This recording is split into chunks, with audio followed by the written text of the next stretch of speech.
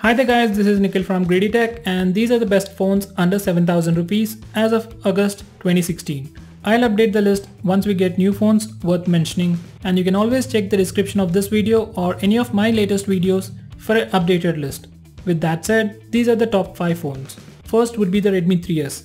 With Redmi 3S, you will get best performance, pretty good processor, very long-term software updates, IR blaster and a huge battery. Additionally, it also has MI Protect insurance just in case if you're worried about dropping or breaking your device. So that's pretty much covered too. It is literally the most balanced phone.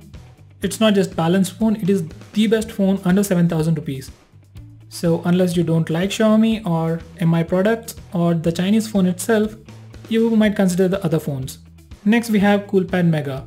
It's got an amazing build, a complete unibody metal design and a 2.5D curved glass. This is the most premium looking phone in this price segment. It is definitely not good as a Redmi 3S in terms of performance, but it has 3GB of RAM and a better front facing camera. But as a con, this time it doesn't have a fingerprint scanner, and as usual it comes with a smaller battery. Next we have Coolpad Note 3 Lite. This is a pretty old device now, but it's decently fast and comes with 3GB RAM and a fingerprint scanner, and once again a smaller battery. Buy this phone if you want a fingerprint scanner at any cost at this price. By the way, it's got pretty good cameras too. Next we have Lenovo VIBE P1m. Well, this is the phone I would suggest to people who just want good audio experience at any cost. The rest of the stuff like RAM, cameras and performance are pretty good too, but as usual, they are nowhere near Redmi 3S. And finally we have the Lenovo VIBE P1m. This is probably the most underrated phone. At least I didn't see it for quite some time.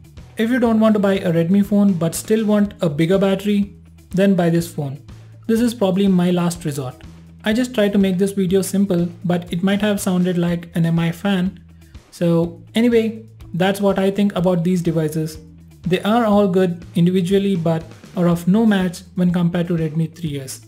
These are some honorable mentions: Swipe Elite, Swipe Elite Plus, Micromax Carbon and Intex phones. Well, I don't have anything against them. As a matter of fact, Swipe Elite Plus seems to be very good, but I am concerned about the brand name, long-term software support and after-sales support. At least none of these devices made me reconsider my choice.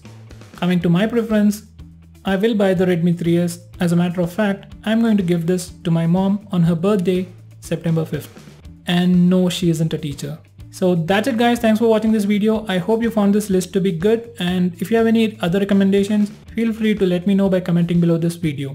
If you like this video, hit that like button and share it with your friends, and stay tuned to us by subscribing to our channel, and I'll catch up with you in my next video. Until then, have a nice day.